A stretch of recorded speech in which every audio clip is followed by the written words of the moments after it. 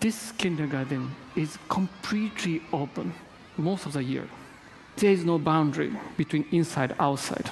These children show amazing concentration in the class. And these children have the highest athletic abilities amongst many kindergartens. When you put many children in a quiet box, some of them get really nervous.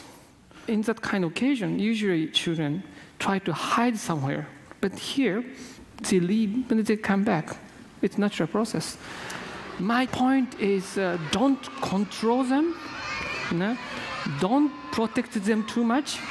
They need to tumble sometime. They need to get some injury. And that makes them learn how to live in this world.